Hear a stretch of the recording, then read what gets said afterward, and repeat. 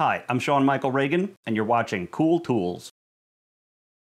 For whatever reasons, I seem to be accumulating vacuum cleaners as I age. Here are 4 I dug out recently while reorganizing, none of which I actually use anymore. So I thought I might try repurposing them for dust collection in the shop. I've been thinking about putting in a central dust collection system down here for years, but it seems like there's always something more important and/or more fun that I want to be doing with my shop time. And since I have all these small units lying around anyway, I thought, why not just dedicate one small vacuum cleaner to every stationary power tool rather than trying to plumb them all together to one big central vac? I tried it out first with my DW703 chop saw and this little J150A shop vac. You can see I've hung the vacuum from the ceiling so it doesn't take up space on the bench, and what I've been doing for about 3 months now is just plugging that in before I use the saw and unplugging it when I'm done. And that has been a vast improvement over not having any dust collection here at all, but it's obviously not ideal, A, because it slows you down, and B, because it doubles the number of power outlets you need to run the tool.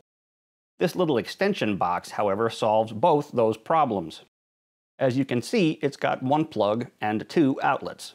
You plug your tool into this one, and your vacuum cleaner into this one, leave the vacuum cleaner power switch in the on position, and then the electronics in the box sense the current draw when you're using the power tool and automatically turn on the power to the secondary outlet. The auxiliary outlet has a built-in 1-second delay, so that your breaker doesn't get hit with a big starting current surge from both the vacuum cleaner and the power tool at the same time. It also has a 10-second run-on time to clear the dust out of the vacuum line when you're done cutting.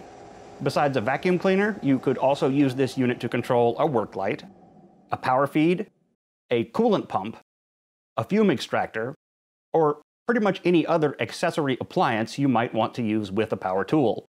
At the time of production, this is about the most economical automatic switch unit you can get at $35, which, incidentally, is about the same number of seconds it takes to install. Okay, thank you for watching. As always, you'll find affiliate links down below the video. If you've seen anything here you like, please do check those out, as well as our blog and our podcast over at cool-tools.org. We'll see you next time.